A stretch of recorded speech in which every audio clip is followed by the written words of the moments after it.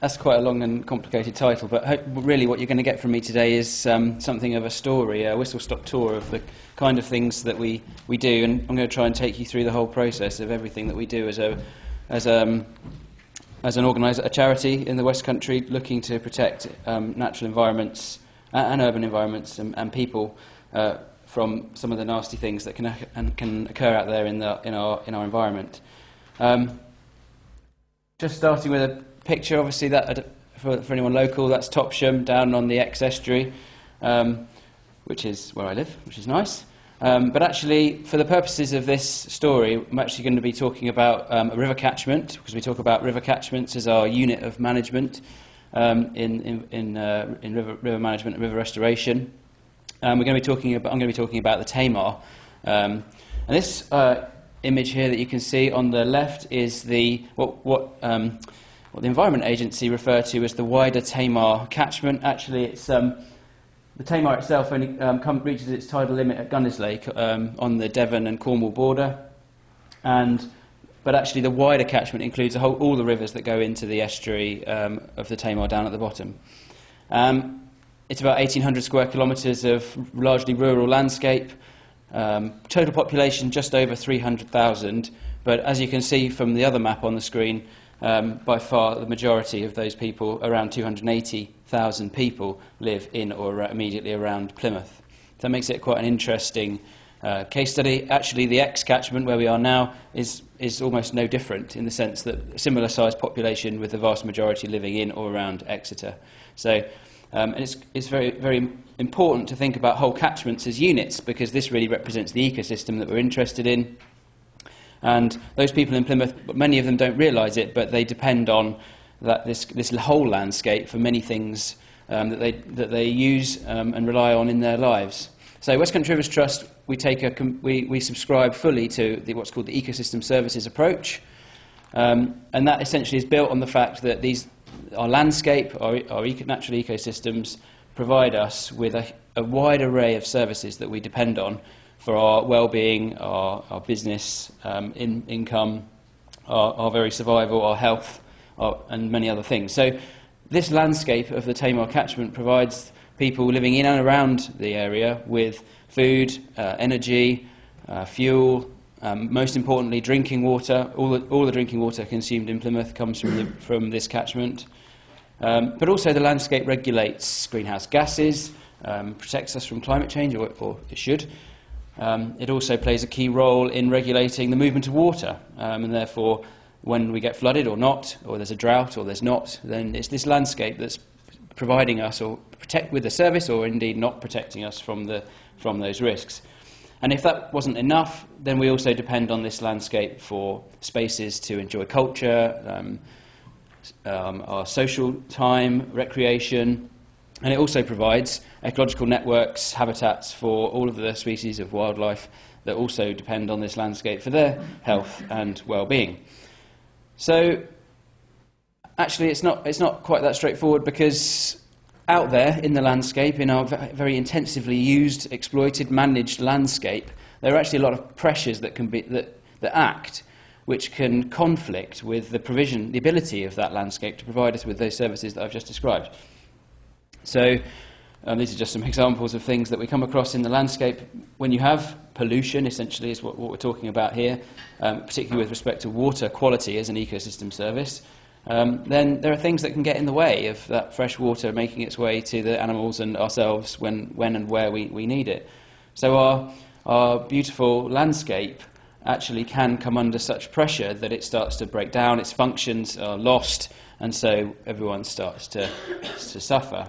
We have ecological degradation, we become more vulnerable to extreme environmental conditions like flooding, and people who depend on estuaries and rivers and coastal waters for their livelihoods suddenly find themselves being confronted with challenges which are a direct threat to their business. This is people dredging, so removing sediment from shipping lanes.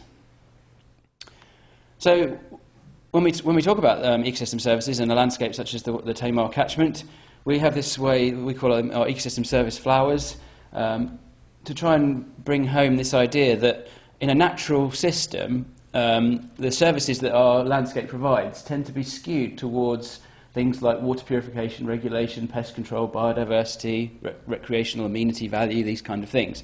And the provisioning services, the more productive services like food production, timber production, energy, they tend to be a lot quieter in the flower.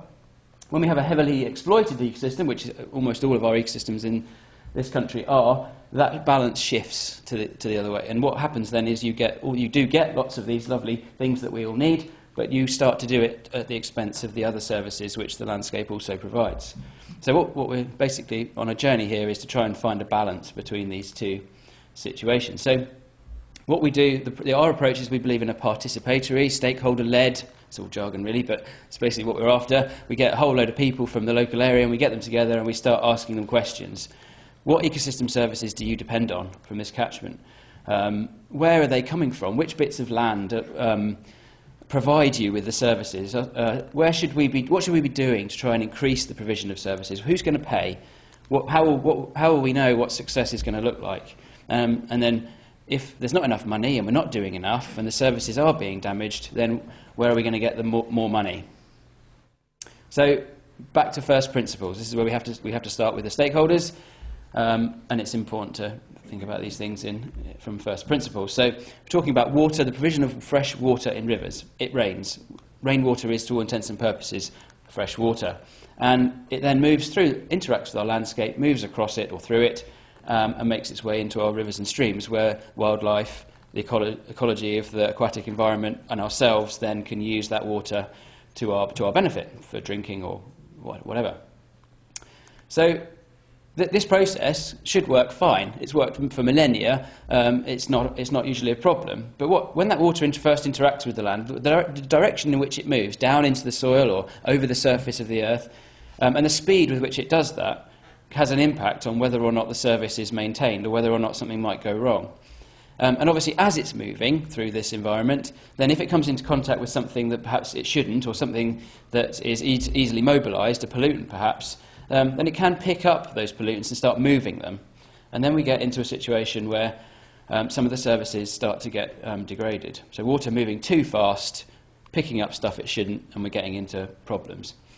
And the fact is that some bits of the landscape play more of a role, a more important role, in this process than others, because of their innate characteristics or because of something's gone wrong, someone's done something to them to damage the condition of the land. And we have this conceptual idea that pollution is generated through a source, pathway and receptor process. So as the water arrives on the surface of the earth, if there's something there, a pollutant, whatever pesticide, nutrient, manure, whatever it is, that becomes a source. And if the pollutant is mobilised subsequently by water along a pathway, then that pollution is in progress. And if it makes its way to the receptor, then your problem is realised. And as all great Rivers Trust ideas come along, we came up with this very sophisticated conceptual model on the train a couple of weeks ago, which is that trying to understand that some bits of the landscape are inherently risky and some bits of the landscape aren't, but there are then practices, things that people do, which superimpose on top. And we get this idea that if you do something really risky in a really risky area, then you can cause significantly more damage to the environment than if you do the same practice in a less risky area, or indeed if you do very unrisky things in very risky areas. So what we're really looking for in the landscape is these nines, these places, because resources are limited, we can't go everywhere, we can't survey everywhere, we can't deliver measures everywhere. So where should we go first? We should go to the areas where people are doing risky things in risky situations, and then we get the most potential benefit to enhance ecosystem service provision, protect the environment. So we consider things like soil. The type of soil affects the way that water moves through the landscape. Poorly draining clay soils, or clay soils as the soil scientists call them, tend to be more likely to generate runoff pollution, and therefore we're interested in them. Always thinking about, if you do something risky on a risky soil, you might cause a problem. We think about land use. What are people doing on the land? How is the land being used? And how intensively is it being used? Natural habitats are less vulnerable to causing problems for water quality than, say, an agricultural landscape, and particularly cultivated land in general tends to generate more problems than grassland systems. And then where stuff is matters. I say that I'm fortunate enough to do GIS training courses, and my constant mantra is where stuff is matters.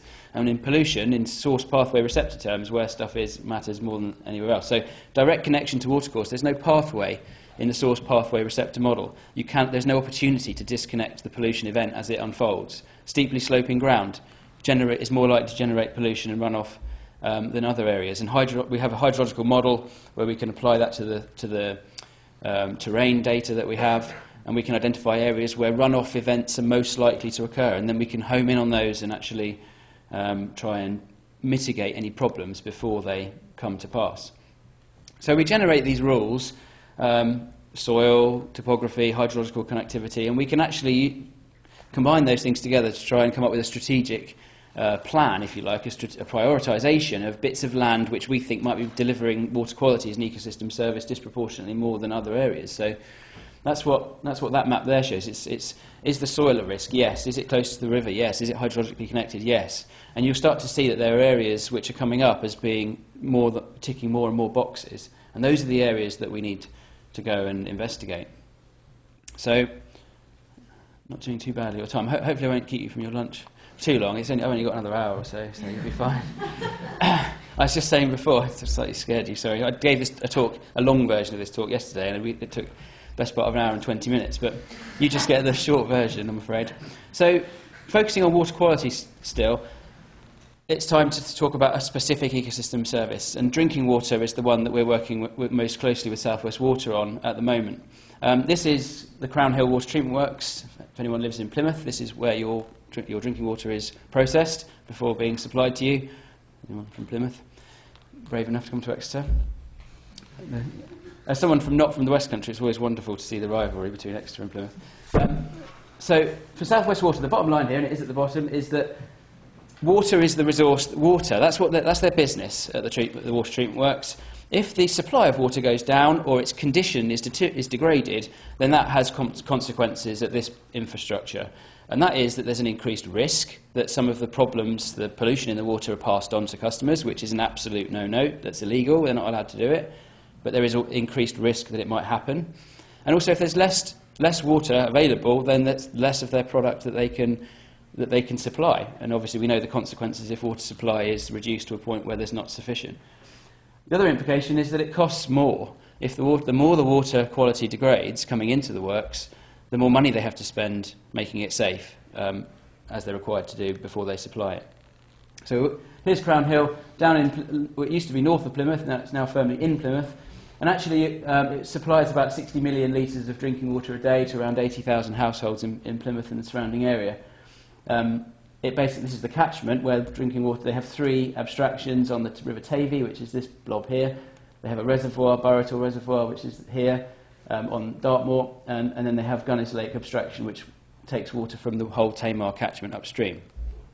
And that's where they get their water from. So this is just a bit of data from South West Water showing actually it's just the contribution to the raw water coming into the treatment work. So raw water is the untreated water coming from their abstraction. And this is just the yellow and green bars show the water contribution from the two river sources. The reservoir is actually in very good condition. But what you can see here is in the summer months, as the reservoir starts to go down, they switch their sources over to the river sources because they tend to, as the reservoir goes down, they need to find alternative sources of water. And this red line shows the average cost per megalitre, per million litres, of treating that water. So you can see as they switch their sources, as they're forced to do, the cost of treating that water goes up. In fact, on average, it tends to double, which is quite a lot. Obviously, South West Water are paying for that, but they're not really. We're paying for it. We pay bills, and if every time they switch over to these sources and the cost of treatment goes up, then in theory that gets added on in some way to our bill. So we pay for them to make the water safe.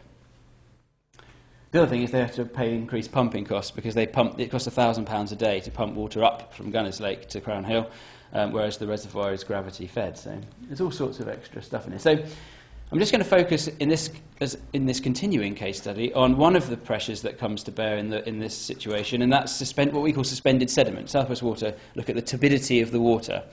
and they actually dose the treatment process based on the turbidity.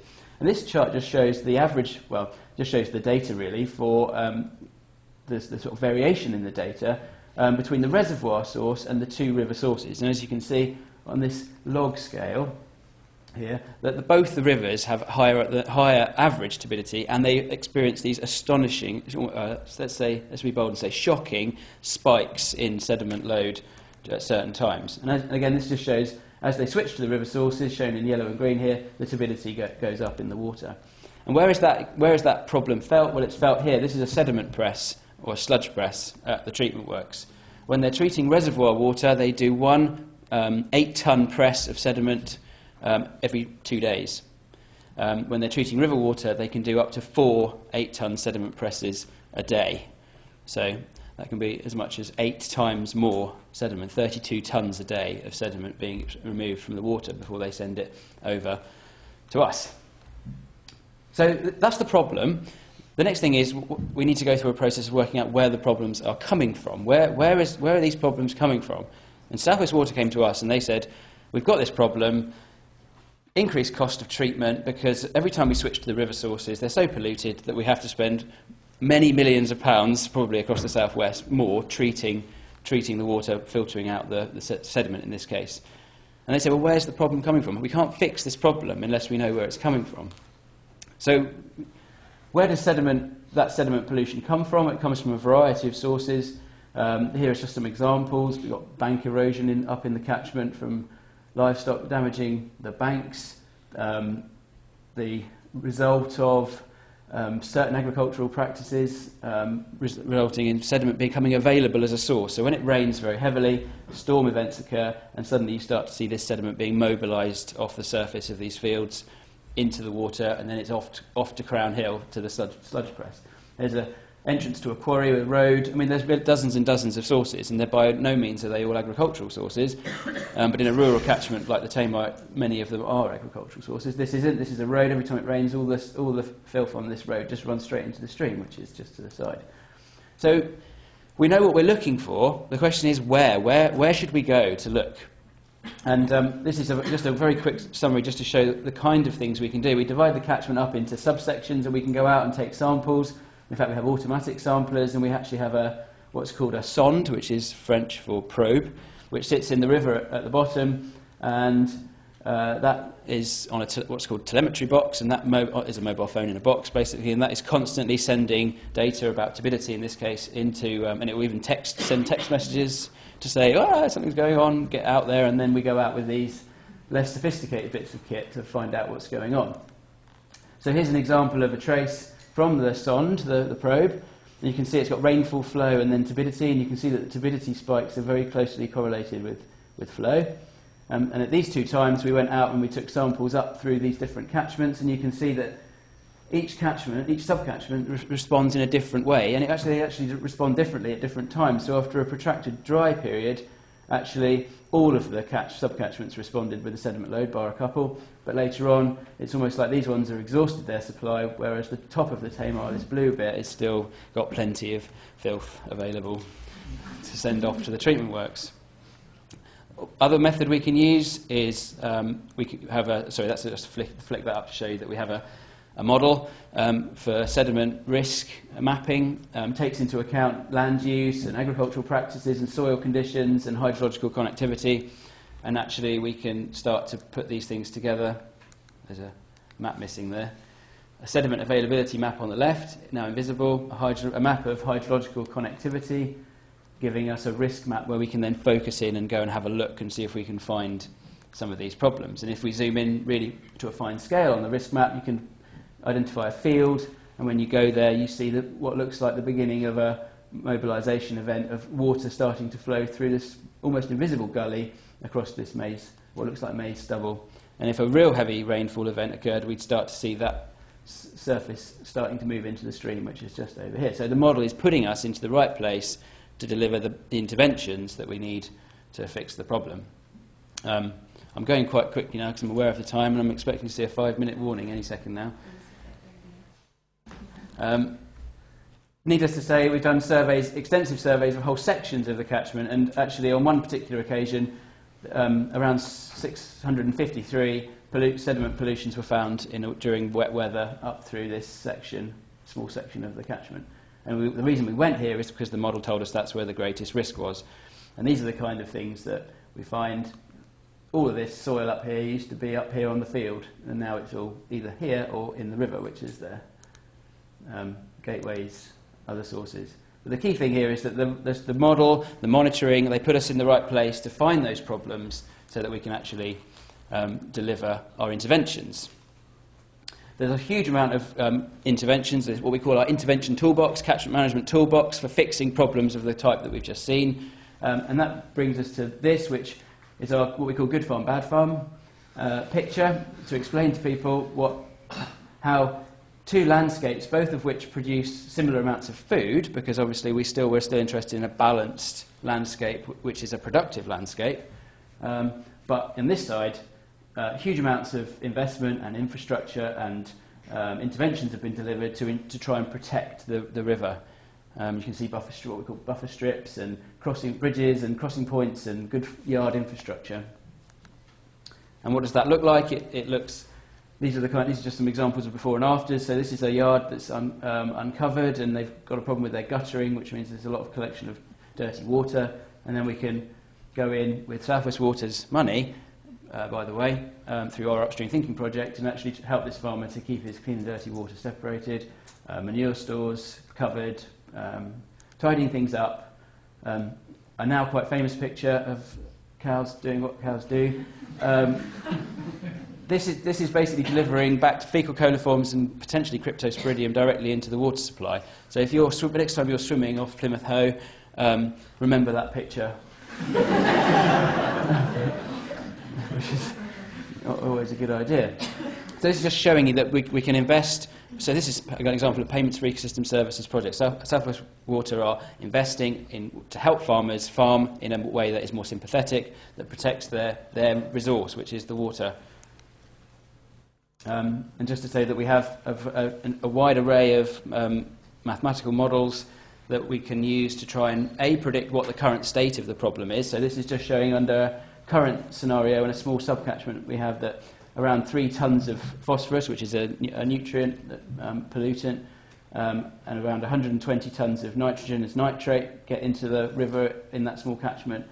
And then we can say, if we delivered a good farm scenario, then what would the benefit be?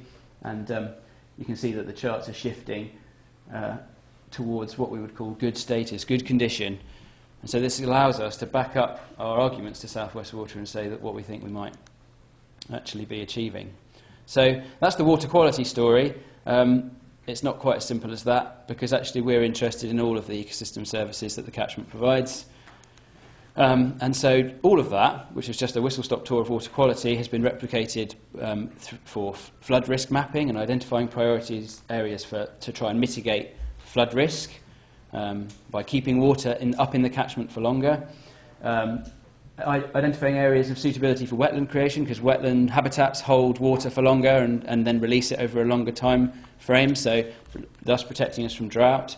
We've looked at carbon sequestration. There is now, hopefully, a burgeoning carbon market in the southwest, because at the moment you're not allowed to sequester your carbon as a UK business in the UK, which is a little odd.